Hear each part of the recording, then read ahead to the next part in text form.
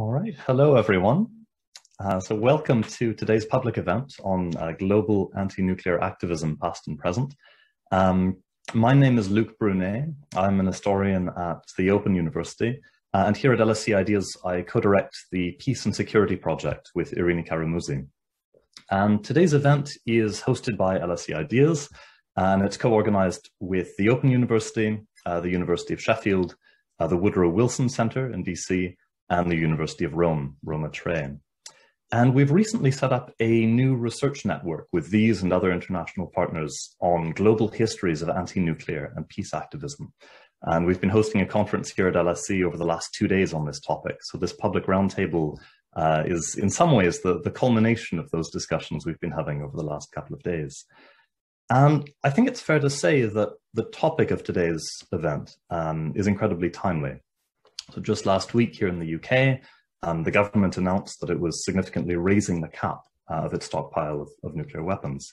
And of course, this comes just 2 months after the UN Treaty on the Prohibition of Nuclear Weapons entered into force. And that's now been ratified by 54 countries around the world. And I think the treaty really highlights that the struggle against nuclear weapons is one that takes place at a local or a national level, of course, but also internationally or transnationally. And globally.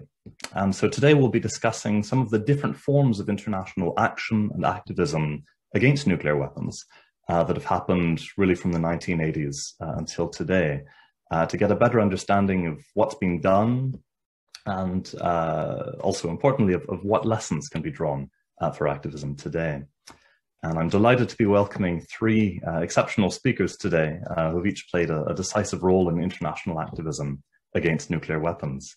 So our first speaker is Mary Kaldor, Professor of Global Governance at LSE and Executive Director of the LSE Ideas Conflict Research Program. I'm afraid we don't have the time to get into her many publications and her impressive career, but perhaps most pertinent for today's discussion is the fact that Mary co-founded the Europe-wide movement European Nuclear Disarmament in 1980, and was editor of the influential END journal for many years. So I think she'll be speaking mainly about END today. Our second speaker is Nick Dunlop, who's currently Secretary General of the Climate Parliament, and also a founding member of the World Future Council. And Nick was previously Secretary General of Parliamentarians for Global Action. And it was in this capacity that he coordinated the Six Nation Peace Initiative in 1984, which brought together world leaders from 5 continents to work together towards nuclear disarmament. So we'll look forward to hearing more about this initiative. And last, but certainly not least, we'll hear from Beatrice Fihn. So as many of you will know, Beatrice is Executive Director of the International Campaign to Abolish Nuclear Weapons, or ICAN, which has really been the driving force behind the UN Treaty on the Prohibition of Nuclear Weapons. And for ICAN's outstanding work in this area, Beatrice, along with Setsuko Thurlow, accepted the 2017 Nobel Peace Prize for ICAN. So we have 3 very well qualified speakers to take us through 3 rather different examples of international anti-nuclear activism and what lessons might be drawn from them. So each speaker will have 15 minutes, and then we'll open things up for questions and discussions. So please do type any questions into the chat box, and then we can put these to our speakers at the end. So without further ado, I'll hand over to our first speaker, Mary Kaldor.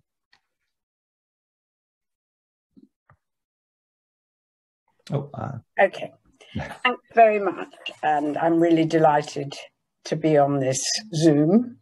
I think it's really important that people are studying the history of the peace movement, and it was very enjoyable to listen to a history in the earlier session that I had lived through.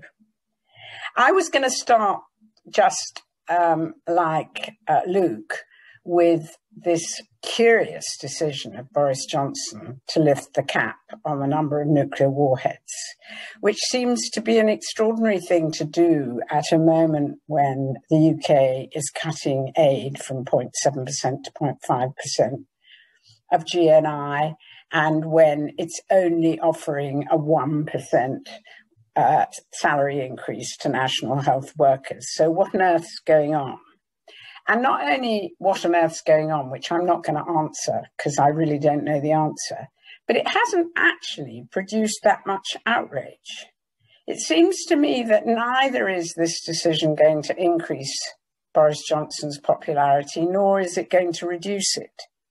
And it's because somehow there's much less concern about nuclear weapons than there was, say, in the early 1980s. And why is that, I wonder?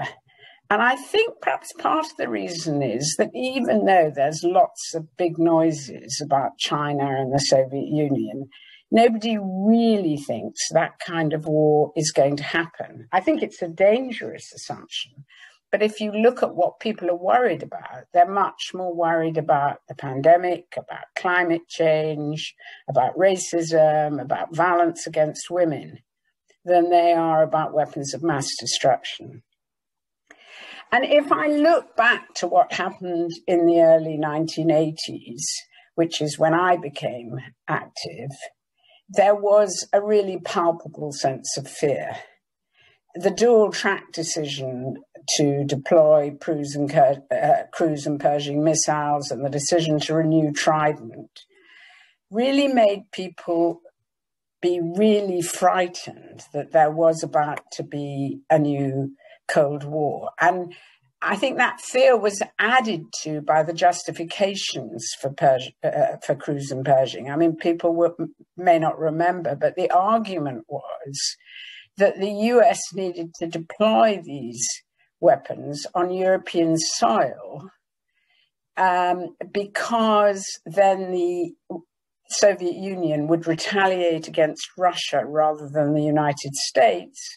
And that would reassure Europeans that the Americans would let these missiles off because the Americans needn't worry about the Soviet Union attacking the United States. Now, I know this is an absolutely ridiculous argument, but that, honestly, I kid you not, that was the argument.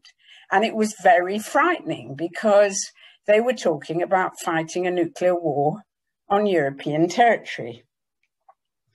So I think the fear was what produced this mass reaction, and anti-nuclear groups literally sprang up all over Europe, but especially in the countries where these missiles were going to be deployed. But I think what was important in terms of what happened was the narrative. And this very much relates to a discussion that was going on in the session before this. In the session before this, people were saying, well, at the beginning, the movement was just about nuclear weapons, and it became more political as time went on. It became about being against the Cold War, about détente from below. I actually think the little bit that European nuclear disarmament represented, and I want to stress that it was only a bit of the peace movement, and I want to stress there were arguments, huge arguments and debates, not only in the peace movement, but with the opposition in Eastern Europe too, and I'll come to that in a minute. And it was those debates that actually educated a whole generation. But what I think is the little bit that represented END was from the beginning political, as Patrick said in his response. The END appeal did talk about dissolving the blocs, but I think very significant was that we called for the removal of nuclear weapons from Poland to Portugal. And I remember present at the meeting where we discussed the END appeal. Edward Thompson had done a draft and we discussed it and improved on it. One person, and I'm going to mention only because in the previous section, Ludovica was talking about Isodarko. There was a scientist called Francesco Calogero who was very important in Pugwash and in Isodarko, Italian scientist, and said, oh no, it should be Atlantic to the Urals because most of the nuclear weapons are in Russia east of the Urals. And we said, no, we want it to be Poland to Portugal because this is about politics. It's about the removal of the blocs. And I think the other point to make is, and again, this is relating to the previous conversation, so apologies to those who weren't present at at the previous conversation was that there was at the beginning of the 80s, there was quite a minority of groups that were political in that sense. And they included the Interchurch Peace Council in the Netherlands, and they included the Greens under Petra Kelly. But actually, the mass of the peace movement mostly focused on nuclear weapons. Now, what I really want to talk about is that what I think was encapsulated in the END appeal was to bring together the Western demand for disarmament and the Eastern demand for democracy. And I think whatever people say about why the Cold War ended, was it to do with the economic condition of Eastern Europe? Was it because Reagan went into a new arms race? Was it because Gorbachev came to power? There are all sorts of people who contributed, but I think it's absolutely undeniable that the peace movement played a very critical role, and that some of us did think that the best way to get rid of nuclear weapons, actually it turned out only to be partially true, was to end the Cold War. So I think it was giving the nuclear disarmament movement this political dimension that was so critical. And I just want to say a few words about why I think the peace movement contributed to the end of the Cold War. And I think it did so in two respects. One was on the anti-nuclear side, was the zero option. The Americans proposed the zero option in 1981, and it was actually a direct response to the peace movement. In fact, I met with one of the key drafters of the American proposal, who actually said to me, "We got the proposal from your banners that said, no Pershing, no Cruise, no SS-20s, because we were emphasizing the disarmament of the whole of Europe." And I think the Americans thought they'd been very clever, because Russia, the Soviet Union, as it then was, had far more SS-20s than the Americans had Pershing and Cruise. So they were completely confident that the Soviet Union would never accept the zero option. But I think when Gorbachev came to power, he adopted a policy which was directly influenced by all these debates in the peace movement in Pugwash about the idea that we don't need nuclear weapons that can kill the world many times over if all our concern is deterrence. And there was defensive defense. There were all sorts of arguments of this kind. And Gorbachev adopted a policy called reasonable sufficiency. And because he'd adopted the policy of reasonable sufficiency, he was able to accept the zero option. And it was accepting the zero option that opened up the détente policy, and that made it almost impossible, I think, for the Soviet Union to intervene in Eastern Europe when the demonstrations began in 1989. So that's one half of the story. And of course, the zero option was only a very small proportion of the total number of nuclear warheads around. But it had this huge political significance because it was the very weapons that the peace movement had been campaigning against.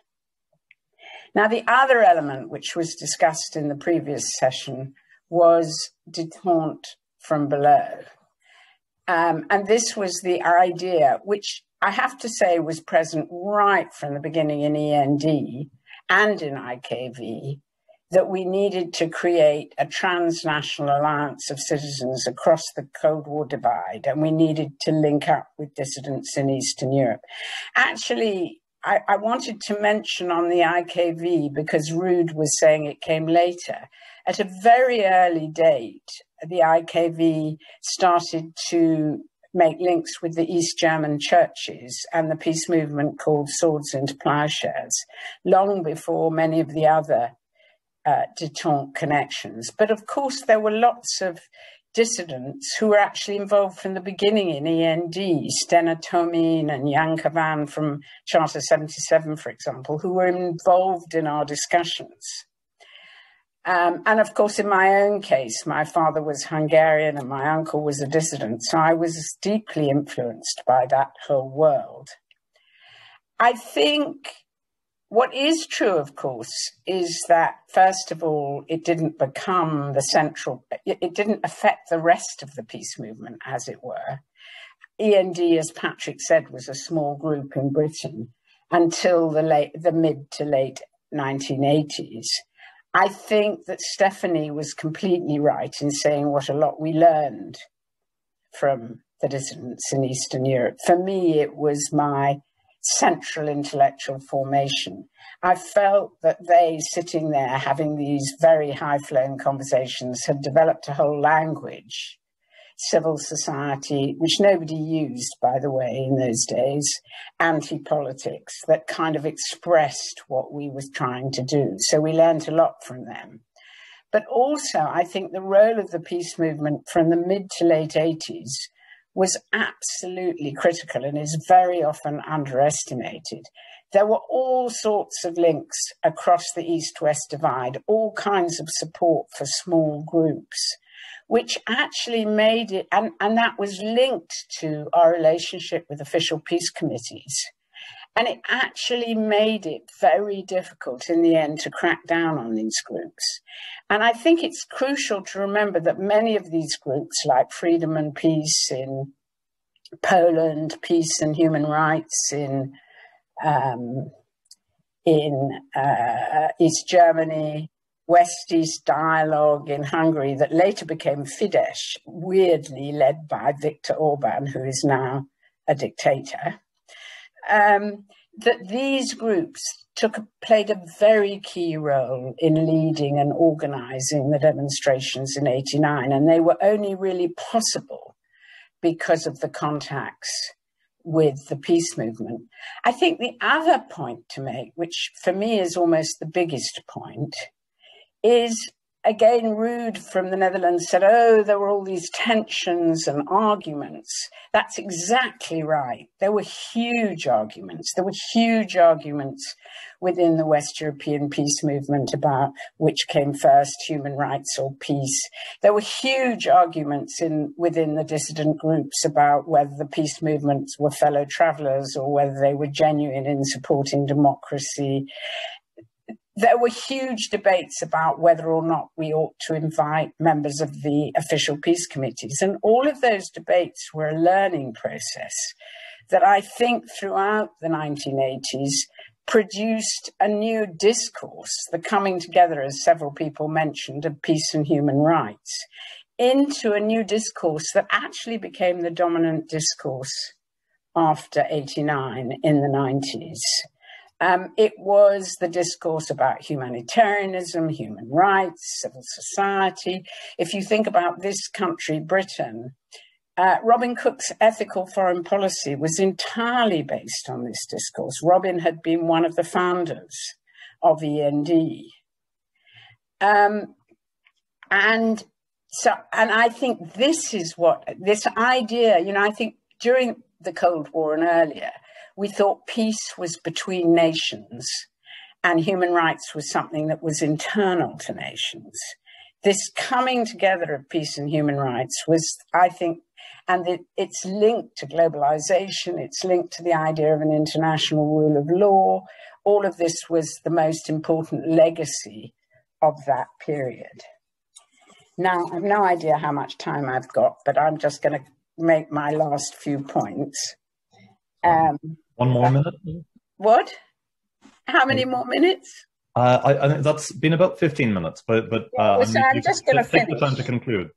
I'm going to finish. I'm going to finish by saying, well, of course, then came 2001, the war on terror, the return of geopolitics. So where are we now? And what's the relevance of this story to now? Well, I think the relevance of this story is that actually we're living through now this global pandemic, when I think this discourse, which I would summarize as human security, I think that's what really human security is about. And it became popular during the 1990s. And it is about the coming together of peace and human rights. And it's about all the various challenges we face. I think this is a moment when that becomes very important. And it becomes very important in two senses. I mean, one is that COVID is an existential crisis like a war, but our heroes are health workers and care workers rather than soldiers. And if they are soldiers, they're soldiers helping to deliver vaccines or do testing. But the other thing is that it's long and drawn out, this COVID crisis, and we are discovering that we're actually never going to be able to solve the problem of COVID unless we do it on a global scale. So even though the responses to COVID have been very national, we're beginning to learn, and I think this will happen over the whole period because I think COVID's not going to go away quickly. We're beginning to learn that we need a global strategy and we need to think in human security terms rather than national security terms. And by that, I mean we need to think in terms of worldwide security rather than in terms of defending ourselves against some anachronistic threat. And I think in particular, I mean, I study conflicts. I study Syria, Iraq, those kinds of conflicts. And what you see in these conflict zones is that COVID is very quickly transmissible because they lack healthcare facilities. There are lots of crowded places. I can go on. People can't stay at home. And actually, if we really want to eliminate COVID, then we need to start really thinking seriously about how to address these kinds of conflicts. And I think that has to mean multilateralism, and it has to mean the kind of approach to weapons of mass destruction that the international treaty represents. It's so evident that nuclear weapons violate humanitarian law, they violate human rights law, they need to be thought of as something that's illegal, fundamentally. And that's why this kind of approach is very much linked, rather than the classic arms control numbers approach, is very much linked to what one might call a shift to human security. And I think what we have to start coming to terms with is the fact that the whole idea of a major war between states is completely anachronistic. That's how we have to address the issue in a world of COVID, climate change, and all these other problems that we face. Great, thanks very much, Mary. So now we'll hand right over to our second speaker, Nick Dunlop. Yes, well, I'm going to share my screen, and I'm just hoping that I'm sharing the right thing on my screen here. There we are. So yeah, that was great to hear a quick summary of the 1980s peace movement from Mary, who of course I know because I was there, played a really critical role in the whole thing. And it was a movement that took place on many different levels. Mary and her colleagues were leading the grassroots movement in Europe. The same thing was going on in the US, where I was based at the time. The project that I've been asked to talk about was a sort of complementary project trying to bring in the neutral, non-nuclear, non-aligned countries as players in ending the Cold War. I was Googling a bit yesterday while getting ready for this, and my eye fell on Beatrice's birthday. I noticed two things about it. Firstly, that Beatrice and I have the same birthday, of course, born in different, very, very different years, but nonetheless on the same day. And I'm sure, Beatrice, has been pointed out to you, as it has to me, that our birthday is the anniversary of the Russian Revolution. So if there's any astrologers in the audience, I'm sure they can make a mountain out of that. But the other thing that struck me was that while I was a 24-year-old young man in New York, starting to work on what became the Six Nation Peace Initiative, Beatrice was being born. And so this sort of contributes to the feeling that I've had about this event, that I have become a historical artifact, a sort of relic that can be plucked off the shelf of the British Museum and exhibited to illustrate something that happened a very long time ago. But I'm happy to play that role. And in fact, it's fun to do so for a change, because normally I'm pitching the next project, not talking about previous ones. So I just want to very quickly to give a bit of background how I ended up as a 24-year-old guy in New York City, setting up a parliamentary network to work on peace and disarmament issues. The organization was called Parliamentarians for Global Action. And just to go back a decade before that, what got me, I guess we all have a moment that got us interested in nuclear disarmament and peace issues. For me, it was about 15 years old at a school in New Zealand, where I mostly grew up, seeing a film called On the Beach with Gregory Peck and Ava Gardner and so on. These names on the poster here were among the biggest stars of their day. And it was a film about the end of the world, set in southern Australia. A wall of radiation was heading south after a nuclear war in the northern hemisphere. Towns to the north were going silent one by one. And a bunch of very nice middle-class people, played by these characters, had to decide how to end their lives in the end of the world, and how to end their children's lives, and so on. That made me a peace activist. And now what do?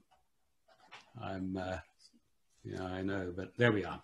I have this poster on my wall throughout my university years in New Zealand, one of the atmospheric tests the French did at Mururoa Atoll.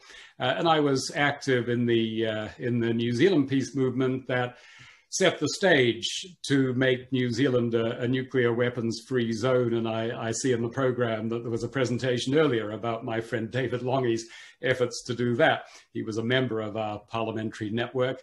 After university, my first job was in this increasingly famous building, now that we just had another failed revolution there the other day, where I worked for a Californian Republican congressman, kind of Republican that doesn't exist anymore in the Congress, who'd been the party's leading opponent of the Vietnam War.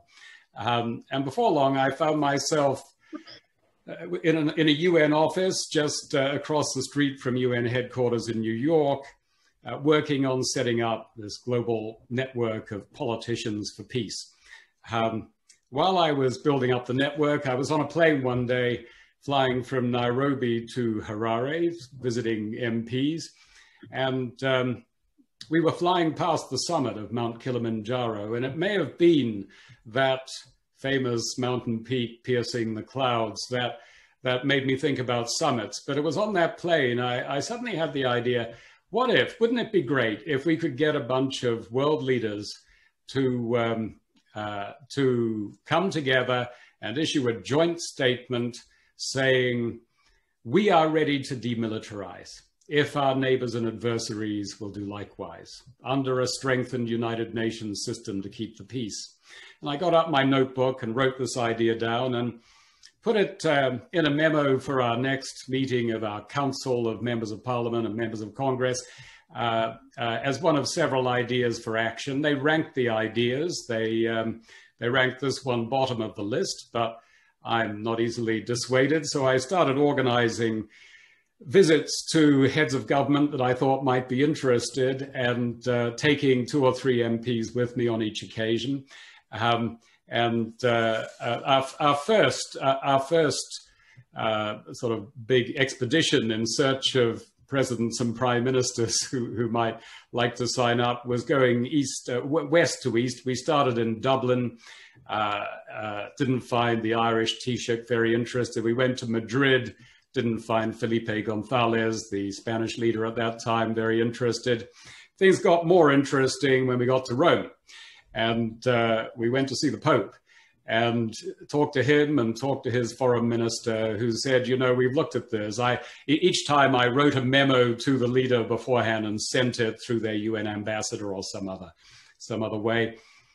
The foreign minister said, this is the best idea for world peace we've seen in years. And if you can organize the group of leaders, the Holy Father will issue a statement of support, which he did when the day came, as did the World Council of Churches, the senior mufti, or whatever his title is, in Cairo, and so on. We got a lot of religious support.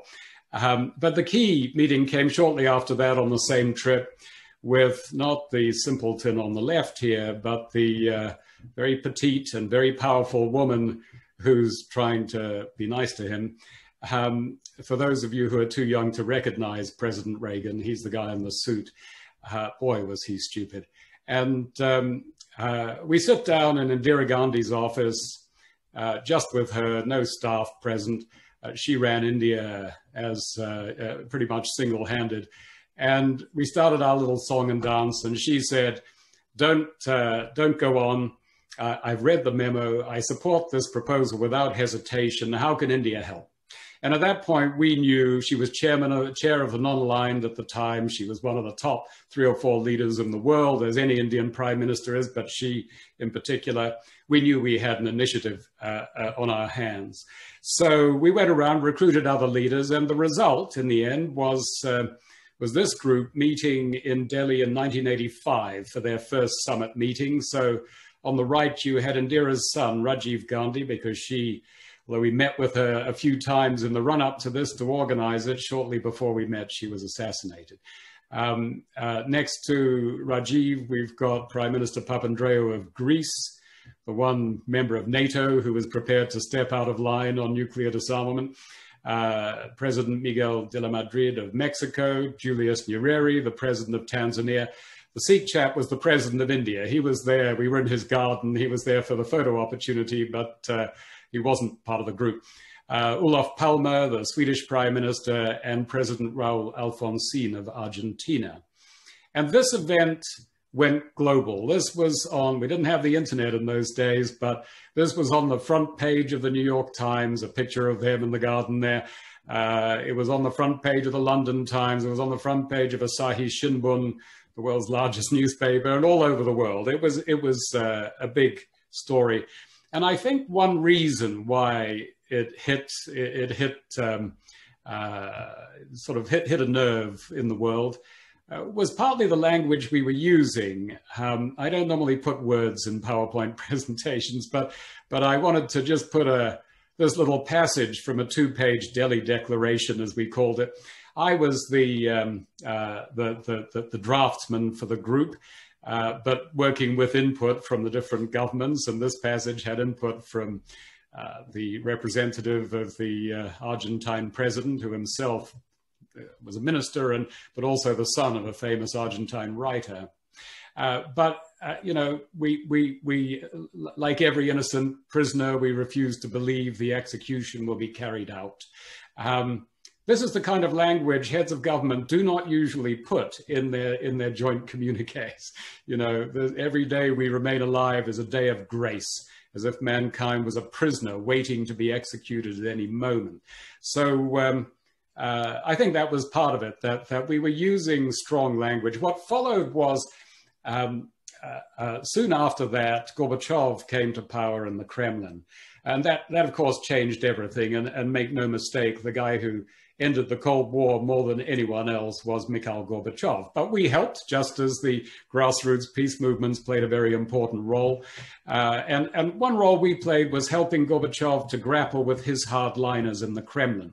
So, for example, there was a moment when one of the key issues was, apart from the European short, medium-range missiles, was stopping nuclear testing. And Gorbachev was trying to get the Reagan team in the White House to respond to a unilateral moratorium he put on Soviet nuclear testing. The Reagan people didn't want to stop. They refused to respond. Gorbachev was under a lot of pressure from his hardliners. At one point, he announced an extension of his moratorium in a letter to us, to our group, which he then published in Pravda, the Soviet newspaper. we were able to facilitate independent verification by a group of American seismologists working for an American NGO, the Natural Resources Defense Council, who went and put seismometers around the Soviet test site. So we were able behind the scenes to do a lot of things that contributed.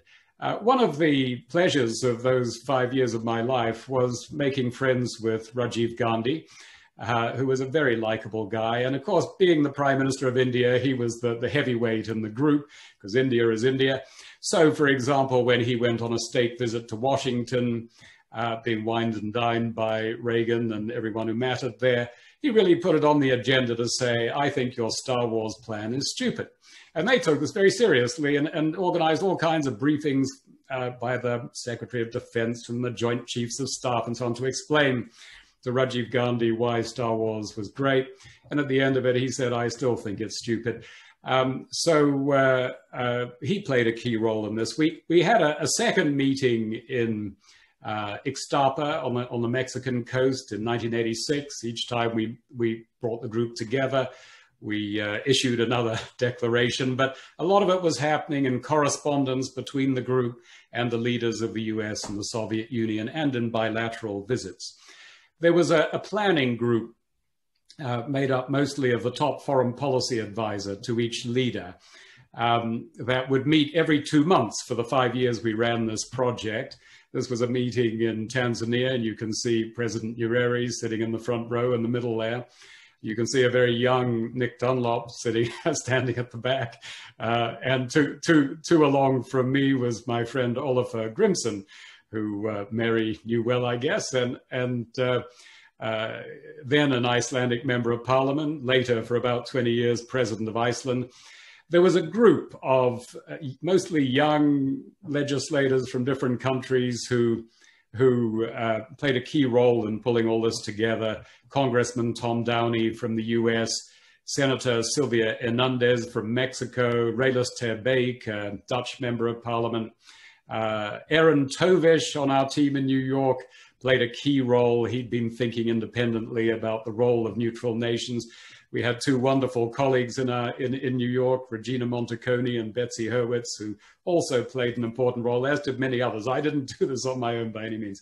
So then we had a third summit meeting in Stockholm. By then, Ingvar Carlsson, in the center of the group there, was the Prime Minister of Sweden, Olof Palme, having been assassinated. I'll tell you an anecdote from that meeting, which is sort of relevant, I think, for the peace movement even today. There was a press conference where the group was up on the stage. Argentina was represented. Alfonsine couldn't make it, so it was the foreign minister from Argentina, but the rest of them were there. And big press conference, big auditorium, and a Swedish journalist stands up and asks, it seems to be rather dangerous to be part of your group. Indira Gandhi's dead, Olof Palme's dead. Is this something to do with your group? And the Prime Minister of Sweden said, quite frankly, we don't know. That was his only answer. There was stunned silence in the room. You could have heard a pin drop. And later that day, we had a meeting of our planning group, and in which I always participated with one or two of the MPs. And on the agenda, Hans Dahlgren, who last time I saw him was still a minister in the Prime Minister's office, was chairing the meeting. And he said, right now, on the agenda, we have a proposal from an external source that we should work on conventional disarmament as well as nuclear disarmament. And there was silence, and the Greek advisor piped up and said, well, I think if we took up conventional disarmament, I would be afraid for the lives of our leaders. And there was no further discussion. Everyone agreed with that, and we moved on. We can perhaps come back to this in the discussion. I'm almost done, Luke. I'll just say a couple of other things. Firstly, it was fun. And although we didn't get a prize as big as the one Beatrice had the pleasure of picking up a few years ago, we got the Indian equivalent, the first Indira Gandhi Prize for Peace and Development, which is the Indian Nobel. It's financially comparable. Nobody ever heard of it outside of India, but in India, it's worth quite a lot to have been a co-recipient of the first of these. The second year, they gave it to Gorbachev, in fact. that was all good. But at the same time, there were frustrations. And for me, the frustration really was that the governments were less radical than I was, to put it simply. I can expand on that in the discussion if we have time. But just finally, like Mary, just to bring it up to the present, I was just going to say, for me, the lessons I learned in those 5 years have been very helpful ever since. I've been working for many years mainly on climate change, which I really see as also a peace issue. Having hundreds of millions of people fleeing their homes because of drought and heat waves and so on in a world bristling with nuclear weapons is a really, really bad idea. So to me, it's not much of a shift. It's two sides of the same coin.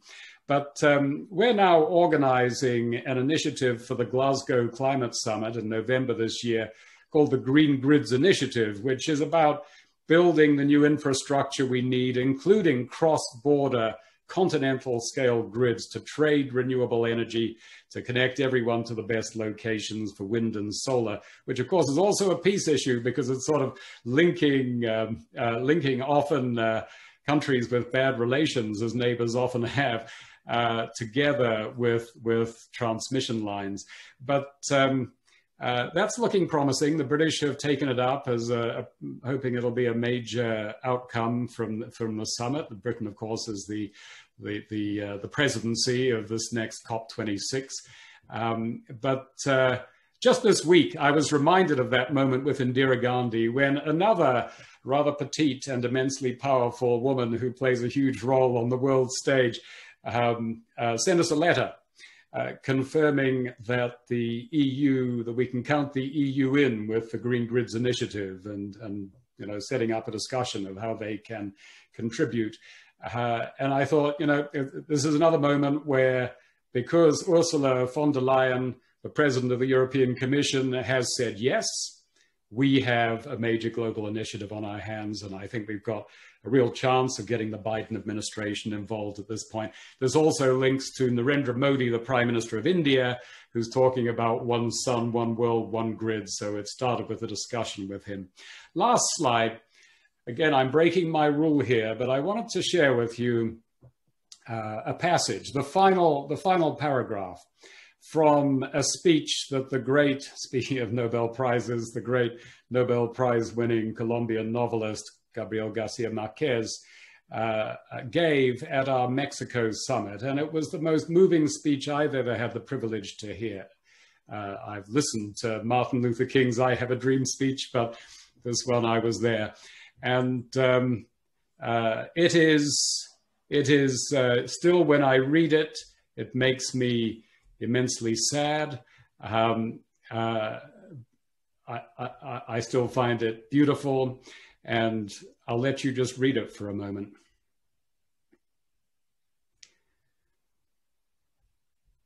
Let us discover and make known for all time those guilty of our disaster, and how deaf they were to our cries for peace, and with what barbarous inventions and on behalf of what petty interests they expunged our lives from the universe. He preceded this with a very beautiful passage saying, if we are destroyed in a nuclear holocaust, and in the future some salamander, I'm now paraphrasing what he said, these aren't exactly his words, but he said, if in the future some salamander of evolution once again climbs the tree of life to become a beautiful woman, let us leave a sign that we do more than anger. But I have to say that 40 years on, I'm still angry. I'm still angry that our governments could even think about letting this happen. And with that, I'll stop sharing my screen. Great, thanks very much, Nick. So now we'll hear from our third and final speaker, Beatrice Fihn. Thank you.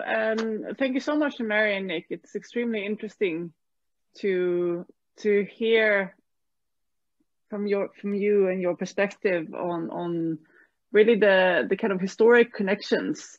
And I don't know, I just got a very sort of, it's a nice feeling to feel a part of this kind of history in many ways and how it continues today.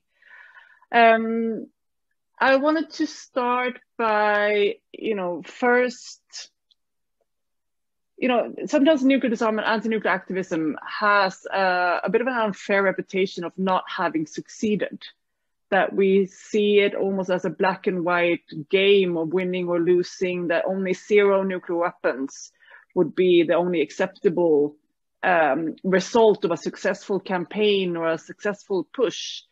And it's quite interesting because we don't look at other issues in the same way, that if there's been one human rights violation anywhere in the world, then all of the human rights work we've done is, pointless.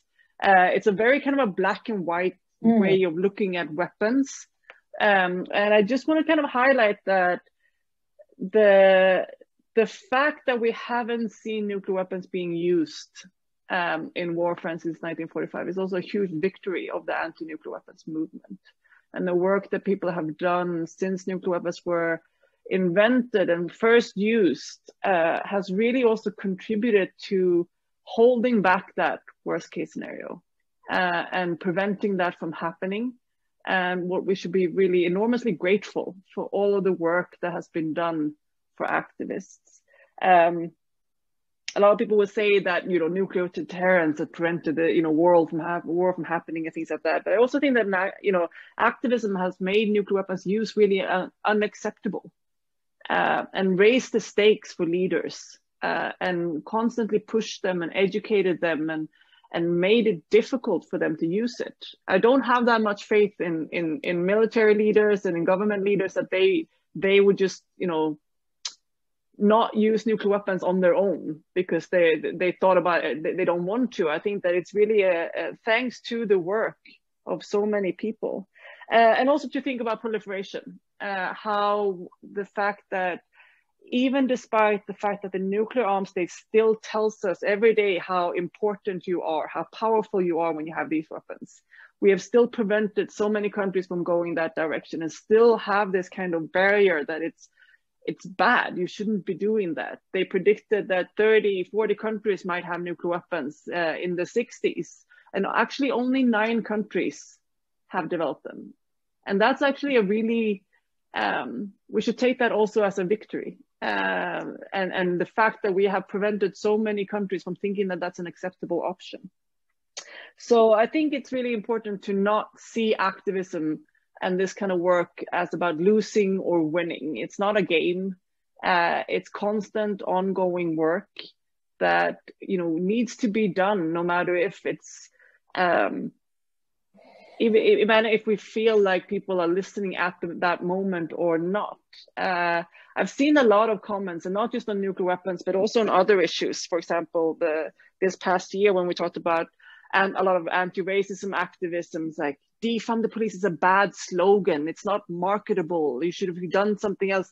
Like it's a PR campaign that we're doing and not just activism work because it's the right thing, because this is what we believe in and this is what we're doing. So I think it's really important to keep that in mind as we talk about this issue. And I want to talk a little bit about ICANN and the TPNW and sort of the work that we are currently doing. It's hard to draw lessons from things that are ongoing and happening right now. So it's just sort of a little bit of my perspective on the work that we've done so far. I think one of the things that the founders of ICANN identified early was really the need to have a very clear message and gathering a lot of different types of activism behind a big push. And if I could just compare with myself, who are very supportive on other causes like climate, for example, a huge thing, really passionate about that, but I am not the expert, right? So for me, looking at the climate change, what needs to be done, what needs to happen, it gets really overwhelming. There's this solution, there's that solution. Sometimes they're very competing. And I think that what we identified in ICANN was really the need to have this very clear message that people can rally behind. And one of the difficulties doing that is, of course, that everyone has their own analysis of what the problem is, and everyone has their own constituency and their own kind of perspective on climate change. For example, is it plastic? Is it oil? Is it meat consumption? Is it this? Is it that? And you can kind of, governments and people in power can play those actors against each other to avoid doing anything. So what we really tried to do in this coalition work was to allow organizations to join ICANN and be a part of a big push, but still keep their own identity and their own wider analysis of the problem and their own perspective. And I think that that's really key for allowing a very diverse community to be able to still be themselves and be authentic to what their founding mission was and their beliefs, but able to focus on a very kind of narrow push as a part of a wider coalition in this instance. So I think that's been a key part of our work, to really make it possible to unify in this small part of the work, but still not lose completely and not demand that everyone gives up the whole wider scope of work that they're doing, whether that is work on, say, nuclear energy, for example, or that is work on other weapons issues, or if that is dismantling the military system as a whole, to sort of kind of find a sort of a sliver of this perspective that we're working on and make a big push and unify that. And I think that when we unify in civil society and when we manage to rally people behind one clear action, that's when civil society is really strong and really effective and can really push governments far. Another thing that I think has been extremely important, and something that I also see in part of history of which initiatives around nuclear weapons have been successful, is really the human stories and the humanitarian perspective.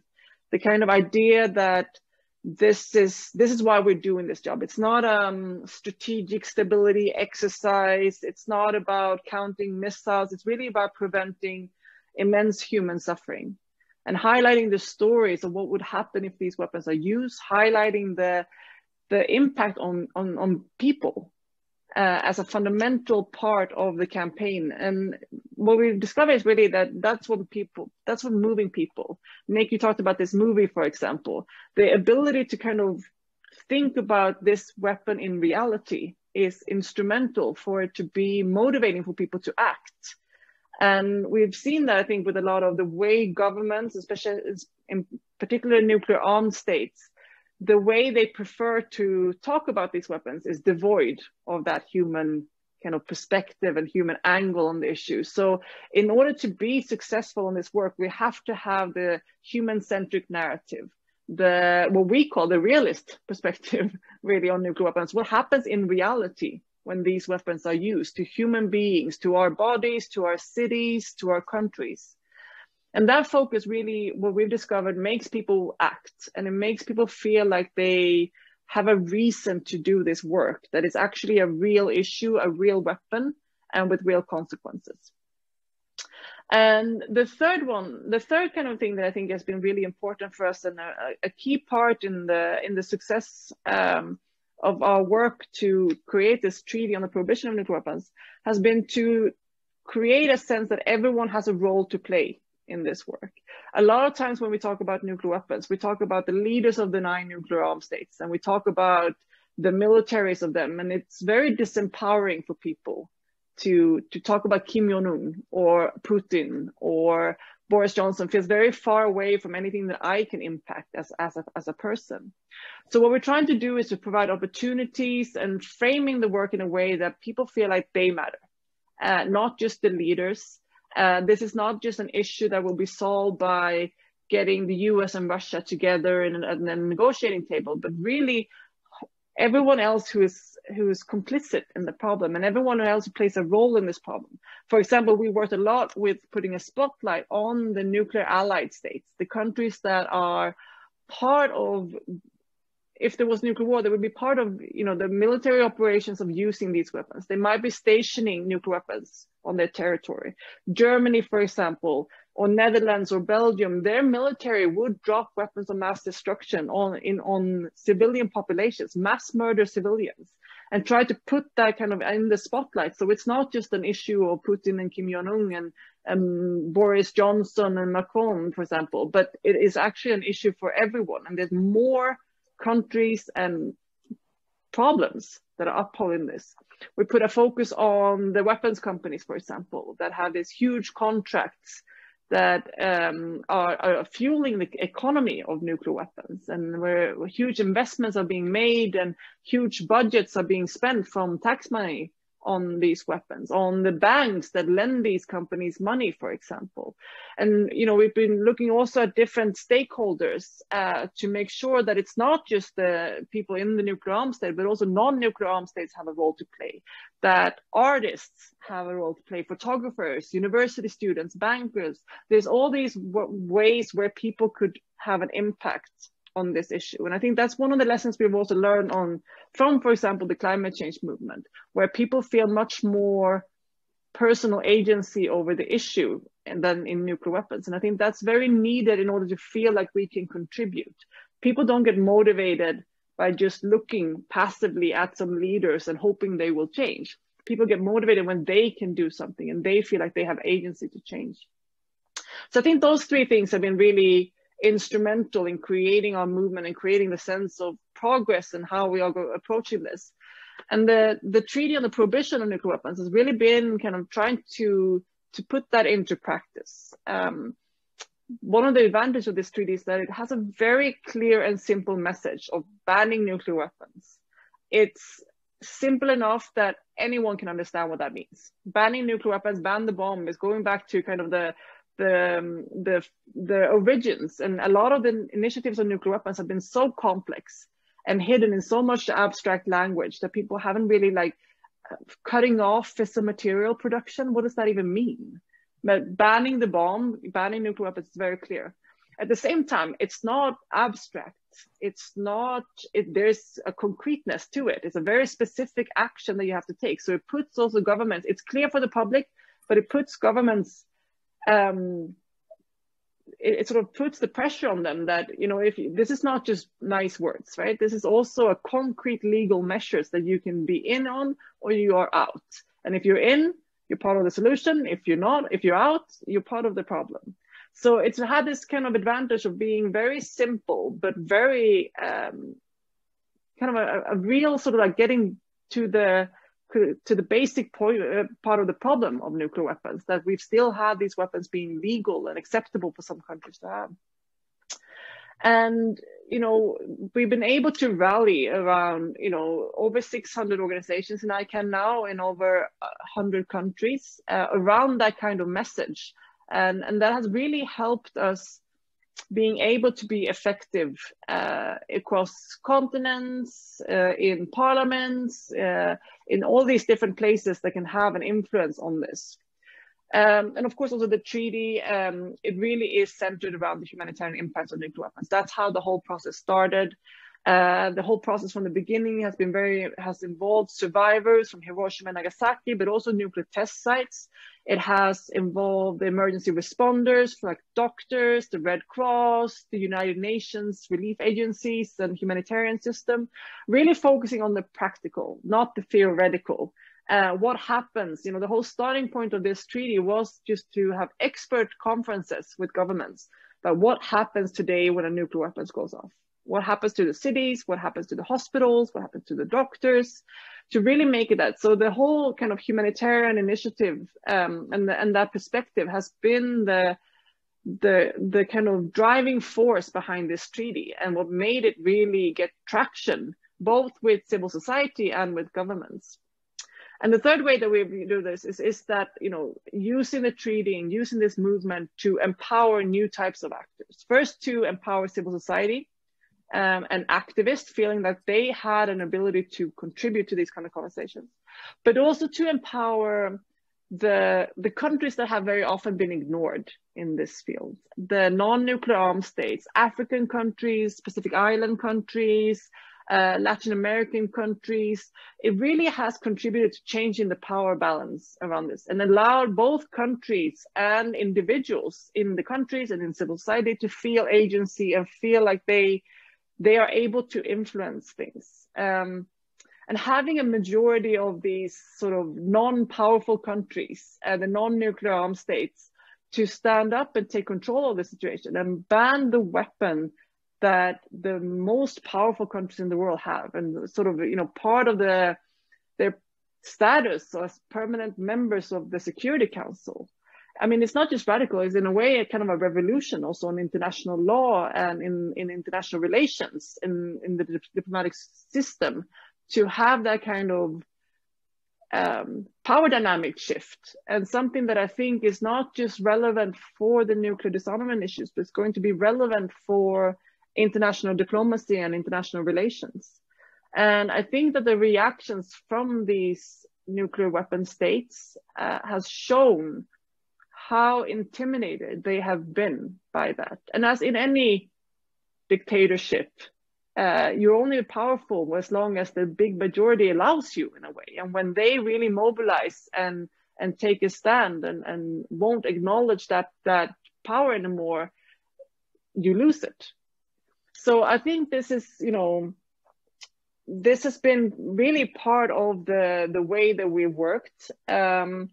And of course, I think that today there's so many issues on the agenda for people. People are overwhelmed and really almost burnt out by the number of issues that we have to fight with today, and have to take a position on, and have to get engaged, and have to educate ourselves on. And it's really hard to get people to focus on nuclear weapons.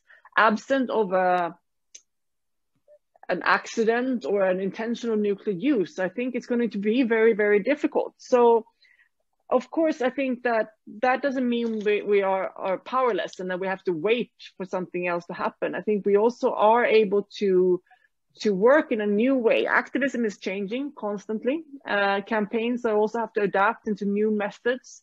And I think that this is an issue that might not even need that huge mobilization all the time. It needs to connect with other movements, though. So really, I think that, two things that are going to be really important for us to move this issue forward, to utilize the treaty as a way to take another step towards nuclear disarmament, is really first to utilize this kind of moment where we have right now, where people are really challenging what security is. I mean, I think that this year has really highlighted that, the big crisis came and the military and our weapons didn't do anything to save us. And this is just the start of a new security situation with climate change, with all of these other issues that we're facing, that's just going to get more like that. And the military is going to be helpless in those situations. And it was the nurses and the delivery people and the grocery workers that have kept us, functioning in society during this year. And I think that's something that we really need to utilize.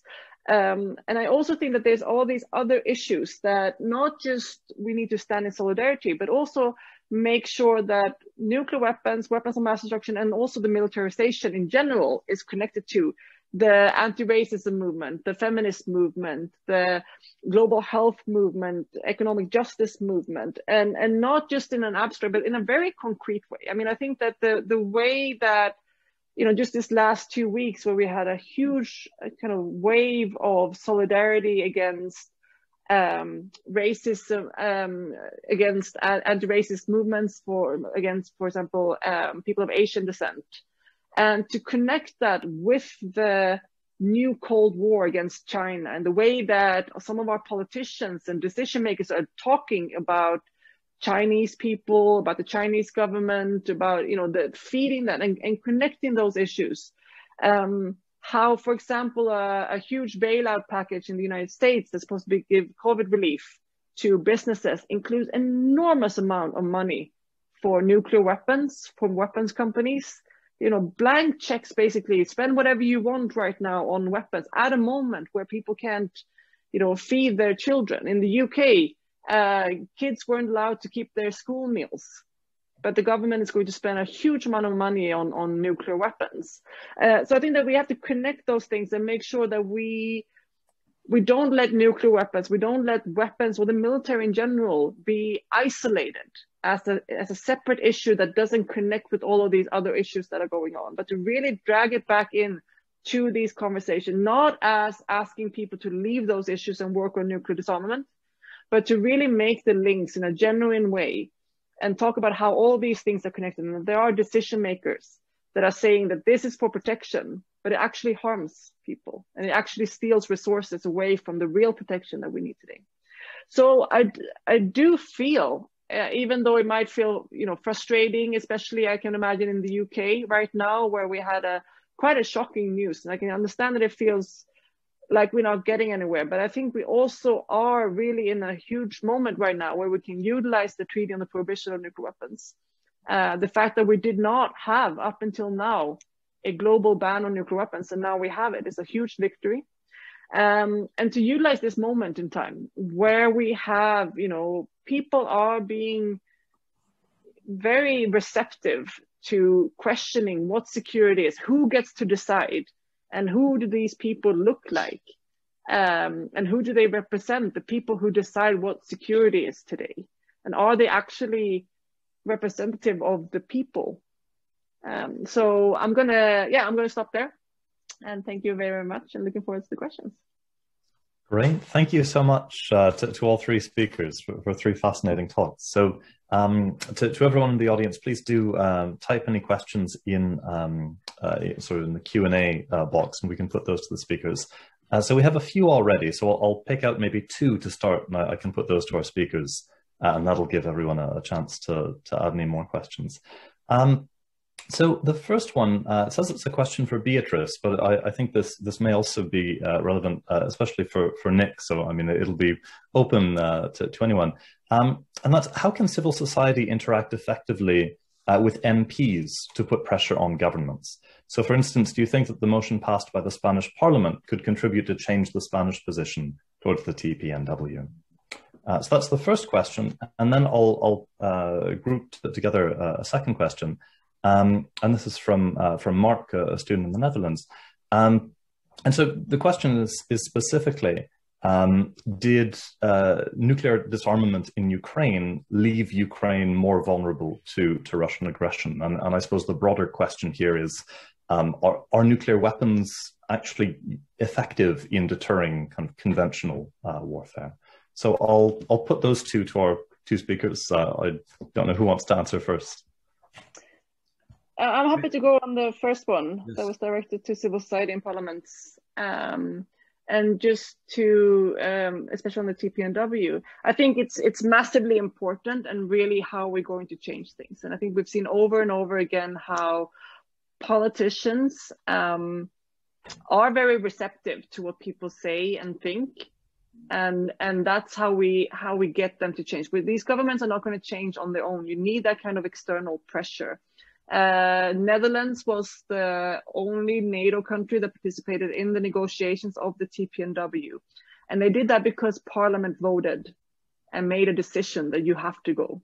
And the government didn't really want to, but they were forced by their parliament. And Belgium, for example, was outlawed cluster bombs in its parliament before the treaty negotiations even started. As the, I'm not going to say randomly, there was activists working on it very much, but it was quite taken by surprise from a lot of other countries that the parliament just did it. The government and the military wasn't even prepared for it. And I think it's extremely important to have that, connection between the people's will and the decision makers. I think the people who sit in the military, they don't get rid of their weapons voluntarily. They want to keep all options on the table. So it has to come from the elected officials. So I really think that we need to work very, very focused on, and particularly in Europe, on parliamentarians.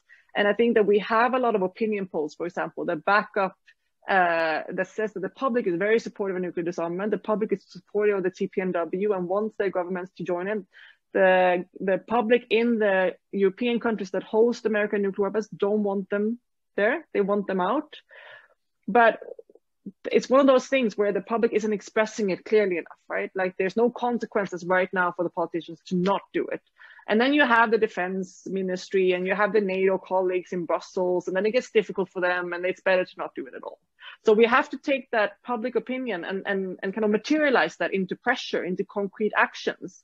And sometimes it doesn't need 10,000 people demonstrating. It just needs a couple of people to constantly push and constantly remind them and speak on behalf of all of those people. So I think that it's really important to be loud and to constantly remind the politicians that this is what we want. This is what we want. And I think on the Ukraine side, I mean, you can argue on this a long time. I think that, well, a lot of people talk about, that it was a mistake that Ukraine gave them up, and you kind of disregard Russia's role in this as well and act like there would be nothing in between that decision and now. And I think that if we, first of all, are we confident that Russia would have been happy to have a nuclear armed Ukraine after Soviet fell, and that wouldn't have led to conflict and maybe war, maybe nuclear use in the meantime?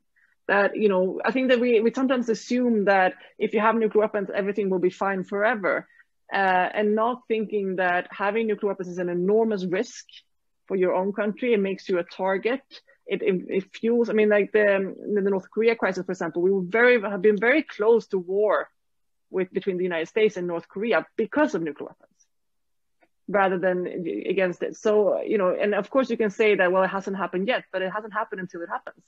And if Ukraine had kept nuclear weapons against the will of Russia, that would have probably led to quite a complicated situation that could have led to war, maybe even nuclear use. Maybe Ukraine wouldn't exist today then. Nick, go ahead. Yeah, I'll leave Ukraine to Mary, because she personifies the bridge between East and West that helped. She was a bridge between East and West that helped to end the Cold War. So that's her. That's something she'll know a lot about. Just on the MPs, though, that's something I know a lot about, because I've been working with members of Parliament all my life, and my strategy has always been based on working with a small handful in each Parliament who do care and are not corrupt and are not just careerists, but on any issue, whether it's peace and disarmament or climate change. It's a very small handful in each Parliament. You can often count them, even in a large Parliament, on the fingers of one hand. So how do you move the rest? They can do a lot. They can do a lot. And I think our Six Nation Peace Initiative was an example of what a small number of parliamentarians and staff could do. But I would say not only that civil society must interact with MPs and apply maximum pressure to them, I would add to that, that is the only thing that's going to get the politicians moving on nuclear disarmament and peace. It is the only thing. Most politicians are in politics as a career. They will only prioritize this issue if they think it's going to help win them votes and support, and if they're hearing it from their constituents. And the reason that there aren't as many politicians active on this issue today is they're not hearing as much from their constituents as they did in the 1980s. In the end, politicians are running for re-election all the time. And when you write a thoughtful letter to your member of parliament, one of your representatives, expressing your concern about the nuclear, about the mortal threat that nuclear weapons pose to all of us, that is a message that this issue may influence your vote. Furthermore, if you want governments to act, the only level of government that's really listening to you as a citizen is the members of parliament. The officials don't have to listen. They're told what to do by ministers. Ministers come and go. Heads of government are hard to reach. The level that's listening is the members of parliament. If we leave it to the technocrats and bureaucrats and the diplomats in the UN and Geneva and New York negotiating on disarmament, let me tell you, we've been waiting for them to sort this out since Hiroshima, and that was some time ago, and no progress has been made. I know the numbers are down a little since the Cold War, but we still have enough nuclear weapons to destroy the world many times over. I just want to add one further point, just coming back to something Beatrice said at the beginning of her very good intervention. She said it's a nice feeling to hear from people like Mary and me who were active in that upsurge of the peace movement in the 1980s. I just want to turn that around and say to Beatrice, but also to all the young people who are listening, and I'm sure many of the people listening into this are students or younger people, it's a nice feeling for us to know that you are all working on this. This is a multi-generational struggle. I was conscious when I was a young man in the peace movement that the older generation in the movement were putting a lot of hope on me and my fellow young activists. A lot of them, living in America as I was in the 80s, a lot of them were warriors who had been involved in World War II, who'd seen war up close, who'd been horrified. A lot of them had been actually bomber pilots, oddly enough, among the group that I knew best, and come back and said never again. They'd been deeply shocked by Hiroshima, in a way a politician should be today by nuclear weapons, but they've just got used to it. We have to see this as a struggle that goes on generation after generation, just like the struggle to eliminate slavery. Many people lived and died campaigning against slavery and never saw the institution of slavery fall. Many people lived and died campaigning against colonialism and never saw the great empires fall. But the great empires would not have fallen if those people had not campaigned generation after generation. And I remember when Nelson Mandela came and gave a speech in the British Parliament, he thanked all those generations of British people.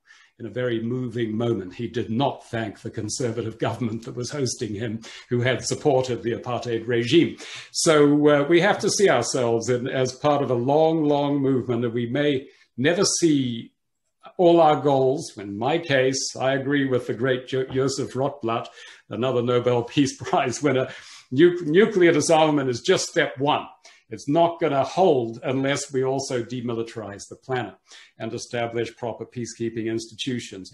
This is a long-term project, and we have to be happy to commit ourselves to keep going, even pursuing goals that we may never live to see. Thanks. Chasing your MPs.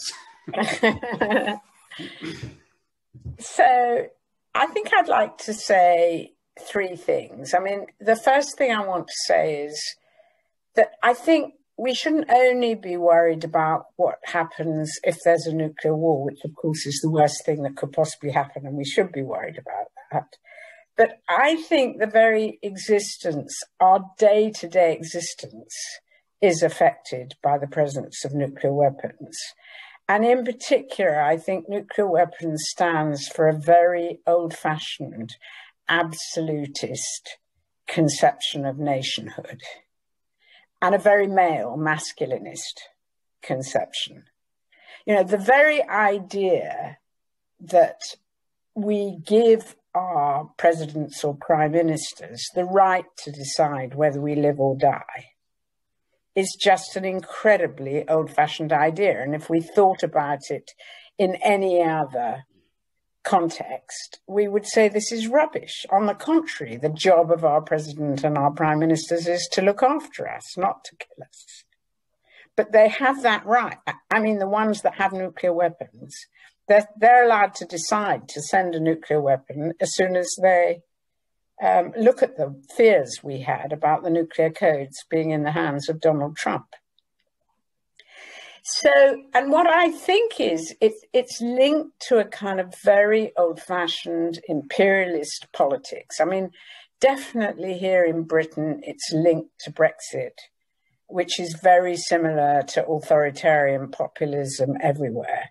There's an idea that there's a group of white men who love nuclear weapons, and politicians don't dare challenge those white men. Living in places like the north of England or in America, the Rust Belt. So nuclear weapons is bound up with this very authoritarian, absolutist idea of the nation state, which I think can't go anywhere in this interconnected world. And that's what I was trying to imply by what I was saying about COVID. That actually we don't want to get rid of nation states, but we need to supplant nation states by multilateral institutions or regional institutions like the European Union that already have a much more human security oriented type of approach to security. You know, you look at the UN, or so we've got to become part of, and lots of nation states are. So that's the first point I wanted to make. And I think somebody in the questions have asked a question about nationalism, but that also relates to Ukraine. I think if Ukraine had kept nuclear weapons, it probably would have been like Belarus. And maybe Russia wouldn't have intervened because it wouldn't have needed to. It would have remained a dictatorship. And it would have been extremely difficult to have the active civil society that you have in Ukraine today. And I think linked to this is the fact that actually the Russians do recognize the impossibility of old-fashioned war, and they've developed this concept of non-linear war, which they played to perfection in Ukraine, in which they argue you don't need to go to war in a classic sense. You can undermine a country by what they call political technology, which is the sort of interference in elections like in America or in Brexit, and through special forces. And that's exactly what they did in eastern Ukraine. But they've even done it in Britain. Did our having nuclear weapons prevent them from poisoning Litvinenko? Did it prevent them from using Novichoks against the Skripals in Salisbury?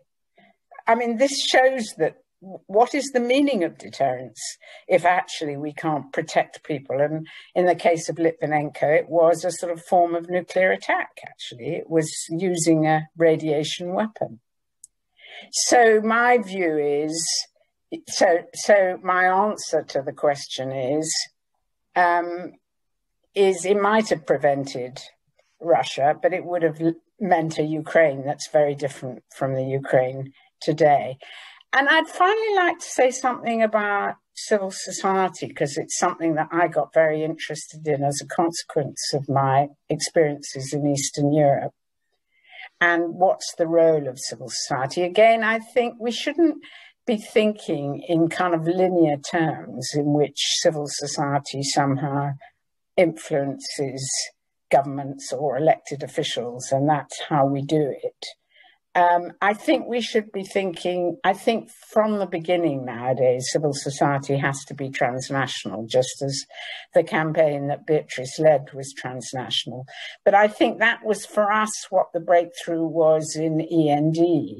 I mean, we realized the problem wasn't just our own governments, the problem was NATO. And that if we wanted to change things in our society, we had to change things in a wider international, transnational, global context. And I think at the very same time that we were supporting East Europeans, American human rights activists were supporting people in Latin America challenging military dictatorships. And so I think civil society has a huge role to play in building multilateral institutions. And actually, if you think about the rise of human rights, it's actually the way civil society made use of declarations that has made human rights such a big issue. And what I'd love to be able to see, I mean, I think the achievement of the treaty to ban nuclear weapons was a huge achievement. But now what we need is civil society calling governments to account based on that treaty. We are beginning to see it in the arms trade. I know there are lots of people who are quite skeptical of the arms trade treaty. But actually, I've seen in Britain, although it hasn't stopped it yet, the way NGOs and others have been able to use the arms trade treaty to challenge British arms sales to Saudi Arabia. So I think civil society has a huge role to play in kind of strengthening and helping to build international law and helping to shift us away from this nation state mindset towards a more multilateral world. And my feeling is that, I don't know, I may be terribly optimistic, but this horrible right-wing authoritarian is the kind of last gasp of the nation state, actually. Eric Hobsbawm, the famous historian, said, the owl of Minerva flies at night it's a good thing it's now circling around nations and nationalism. And I think with the pandemic, we are going to see a new phase of history, which if we get through, I mean, if we don't, all sorts of horrible things could happen. But, you know, if we are able to get through the pandemic, we will only be able to do so through strengthening the multilateral architecture. All right, thank you very much. I'm afraid we'll need to leave it at that. I know we've already overrun a bit, and I'm sorry we weren't able to get to everyone's questions. Clearly, this is something that we could discuss for much longer. So thank you to our three speakers for three fascinating talks, and to everyone for attending and for sending in your questions. So thanks to everyone for attending, and enjoy the rest of your day. Thanks very much. Bye. Well, thank you. It's been a real pleasure.